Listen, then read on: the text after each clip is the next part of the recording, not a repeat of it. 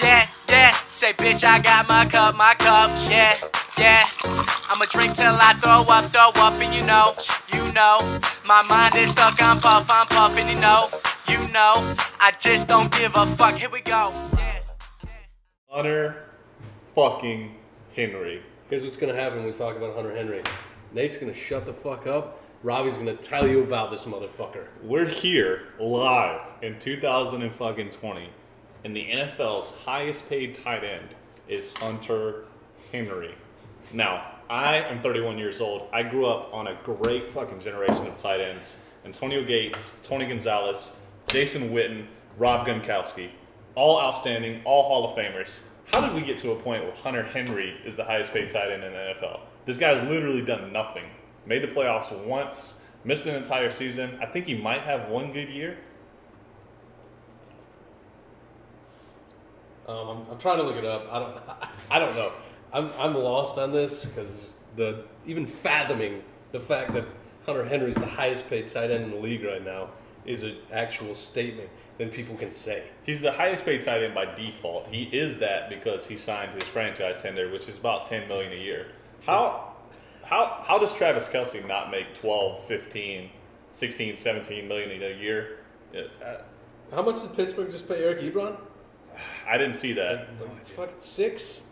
My team, 8. the Las Vegas Raiders, have Darren Waller, who's a top 5 tight end. He's only making 7. Now, Henry is 25 years old. It's not like we're saying that he's a bad tight end. No, he's just not the number 1 tight end. I don't want to live in the world where Hunter Henry is the NFL's highest paid tight end. I'm trying. I already don't like the Chargers. You're just going to give me more ammo? $10.5 million. Yeah. $10.5 million. What has he got? One decent year? I don't think not Pro Bowl, not All Pro, just one decent year. I don't think the NFL wants Hunter Henry to be the highest paid tight end. I'm guessing the Chargers. He's not going to be now because this is going to reset the market. 100%. I'm guessing the Chargers don't want him to be the highest paid tight end either. That's why they gave him a 1-year deal. Yeah. Let's see. 55 catches on 76 targets, 652 yards and 5 touchdowns. So you are the NFL's highest paid tight end because you had a year where you had 650 yards. Oh my God, you're so fucking trash. What are we doing?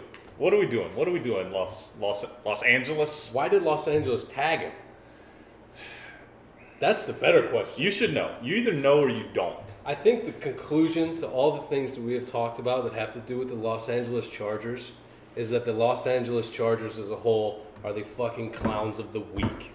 They decide to share a stadium in a market that can't even support one team.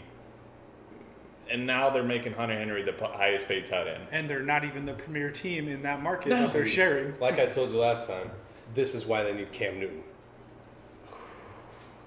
All of their home games are already technically road games because there's more away team fans in the stands than there is home team. It's because all their fans are on the beach in San Diego.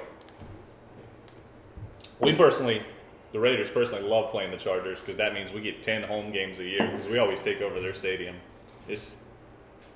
Phillip Rivers couldn't make them relevant. That was in San Diego. It was still the same mantra. Nobody in the stands. No one cares. They couldn't even fill a 30,000 seat Stalker Stadium. So here's, if they get a wait in San Diego, are they good overnight? San Diego, they had fans. No fans in San Diego, so they're going to LA. They're still not going to have fans. If you would watch their home games in San Diego on TV, let's say you were a fan of the Falcons, there would be more Falcons jerseys in the stands than there would Chargers. Mm-hmm. It was every week. When the Raiders came to town, all black in the stands, no Chargers. So why aren't they exploring other options instead of trying to do the same thing that has failed like 5 times? I don't understand going to LA. I don't understand it at all. You got San Antonio. Yep. Texas is a huge hotbed for football. You play there. St. Louis, still dying for a football team. Don't know why the Rams left. Mm-hmm. The St. Louis, what is the St. Louis Renegades? Is that the XFL team? It's a terrible option. That was St. Louis Battlehawks. I even think going to London would be a better option than doubling up in LA. I don't like that at all. It has to be financial. Yeah. And it has to be they're saving money on the deal for an eventual move out of California. Because if they're not working in San Diego, They're saving money splitting LA with the Rams, who clearly is a better fit for LA. People are gravitating to the Rams. They got a new logo that looks like a 4-year-old drew it. They're really excited about it, which is fine. Whatever. Their jerseys are going to look like the tricolor highlighter jerseys from the Thursdays we don't want to watch anymore. Within the next 10 years, somebody is going to London. They're not just playing games; they're setting it up. Yeah. It's going to be London somebody. is dumb. We already have problems from going West Coast to East Coast for games. Now you're making people drive. I'm driving right across the Atlantic Ocean here to go to my football game.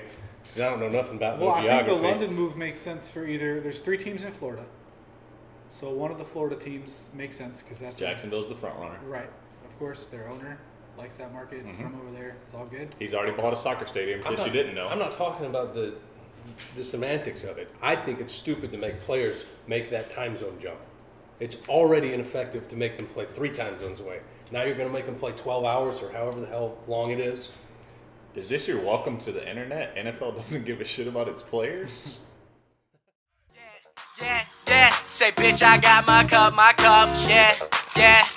I'ma drink till I throw up, and you know, my mind is stuck, I'm puffing, you know, I just don't give a fuck, here we go, yeah.